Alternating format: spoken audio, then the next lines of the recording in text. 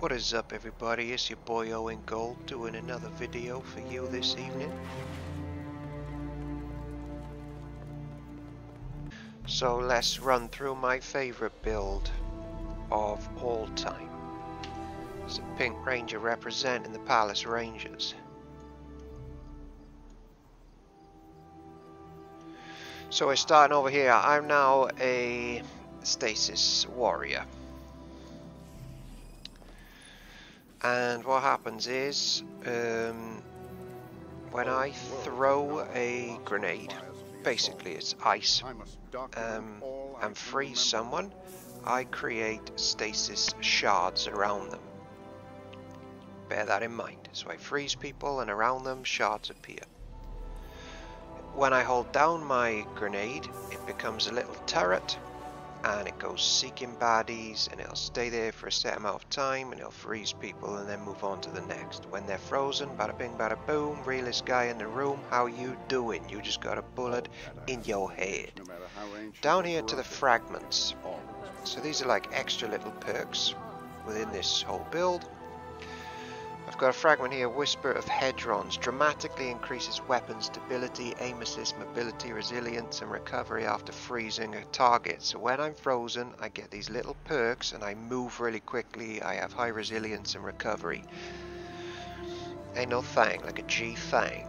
Whisper of Fissures increases the damage size of the burst of stasis when you destroy a stasis crystal or defeat a frozen target. So when I shoot them, they explode and it's big. And it affects other people around them. It's like a little nuclear bomb. Whisper of Torment. Every time I get hit, I get my grenade energy back. Brother, I am a grenade machine. I can definitely fix this.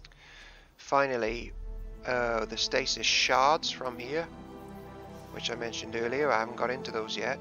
But these stasis shards, which go around the baddies, they actually track to me, and they just move towards me and I collect them.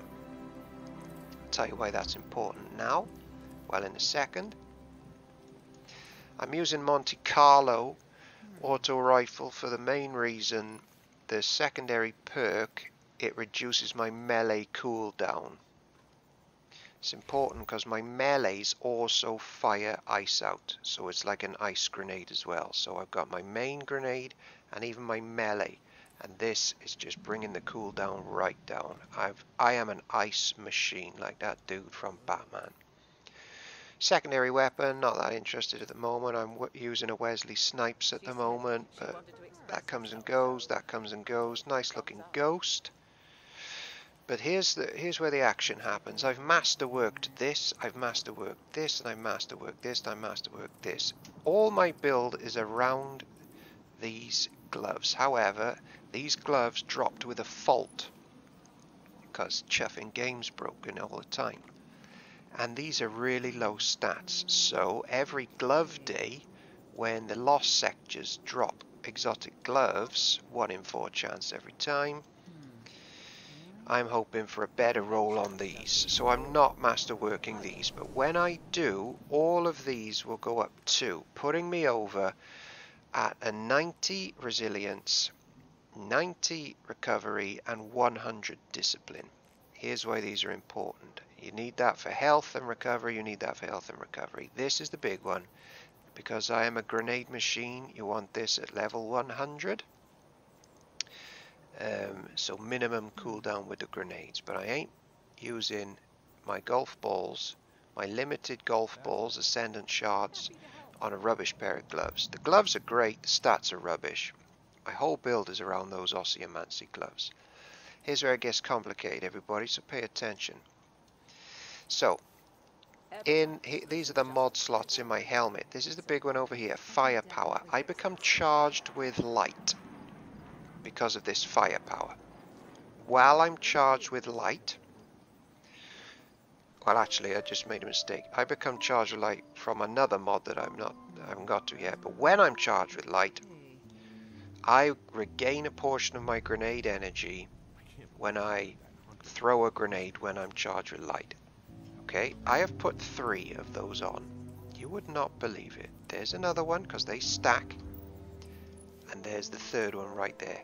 So if I'm charged with light and throw a grenade, I get a bit of grenade energy back from that.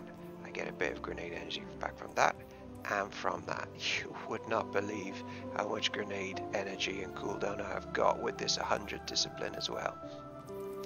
Now on these gloves in and of themselves, look at this perk. Your grenades have an additional charge that recharge quicker on impact.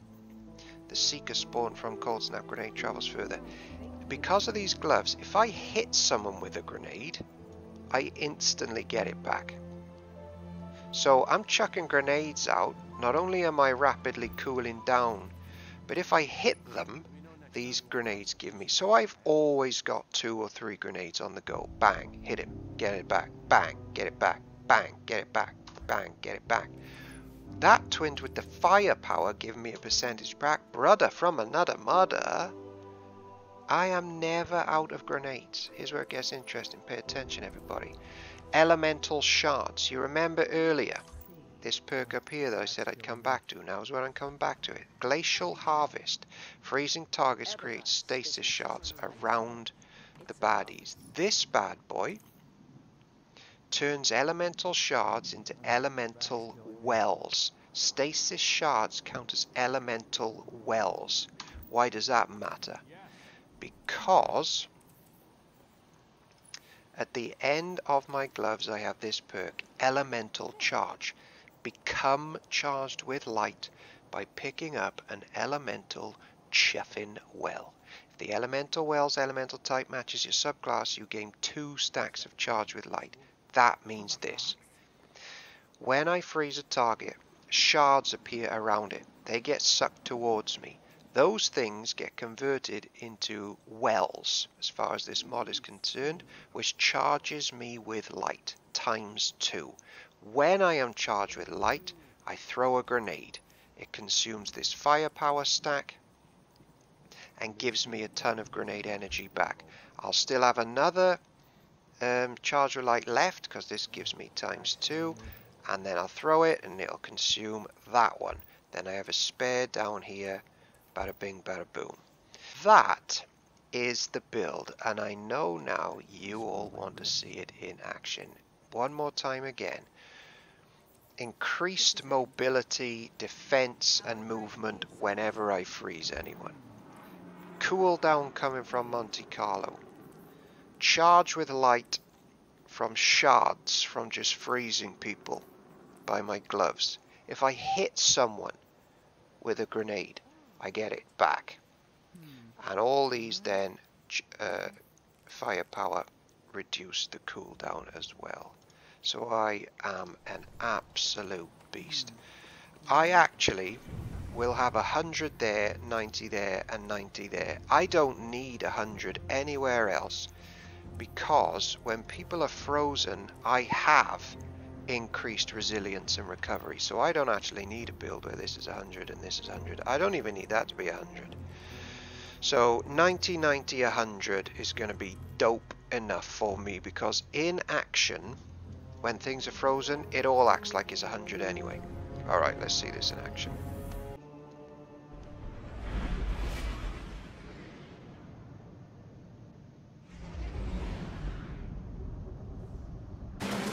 Okay, welcome back.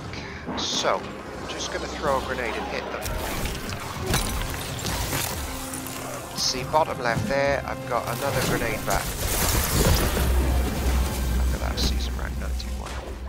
So I got 1 grenade back already and 1 rapidly charging. Throw another one. Hit him. Grenade back. Shards around him, they come to me. I'm now charged with light. Here's my melee. I think I missed. Classic. No, I didn't. That's frozen in. Monte Carlo gives me the melee almost back instantly. Just see how quickly that rose back. There's my melee back. Ice machine. Right, here's my turret. There's the first one in action. There's the second one. That's going to start freezing people. I've now got a stat boost of resilience and movement. There's a shard. Come to me, Papa. Boom.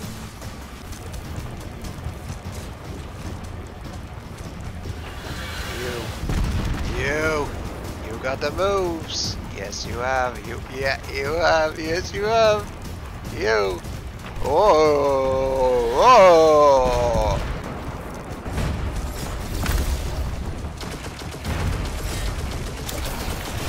Off goes the turret. Now I'm going to fling my second one. Big explosions. There goes the melee. Grenades are back. Throw one at him. That hit him. Got it back almost straight away. Boom, and we're back. Still charged with light. Throw that out there. And the grenades back. Go get some shards from some people. That landed on my head. So I hope you've enjoyed the general rundown. There goes the turret. That's going to do its thing.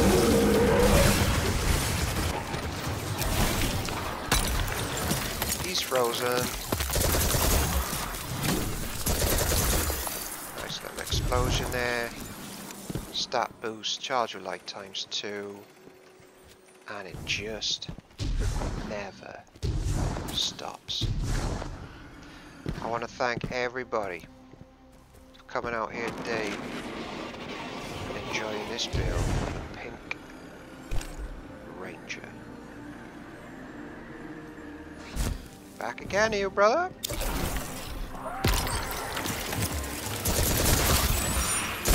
You should see it when the Cabal explode. That's a big one. Thank you very much, and ciao for now.